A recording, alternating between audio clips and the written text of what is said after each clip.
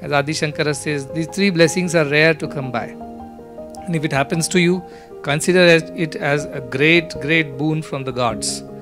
Manushyatvam, to be born as a human being, not just an animal or a bird or an insect or an organism or a worm. You were born as human beings, and that's the first blessing. Because human beings are capable of understanding these nuances of devotion and spirituality. It's not given to the other species. So being born as humans and then developing something called mukshatva. Mukshatva is the desire, is the aspiration to find that self-realization, to achieve, to attain liberation.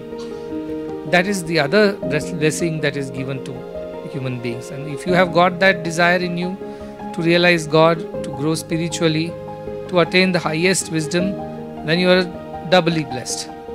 But that's not enough. You were born as humans, you also have the desire to learn about God and realize God, but you do not have guidance how to go about it. Then you cannot do it. So that point in time, you also need to have the company of the Great One.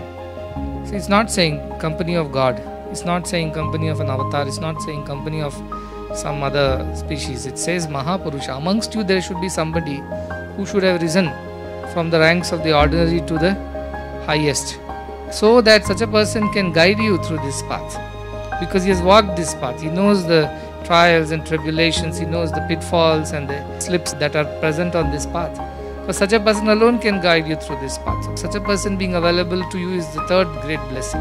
Then Adi Shankaracharya further explains that after having achieved all these things, if you don't put efforts, then it's like committing suicide.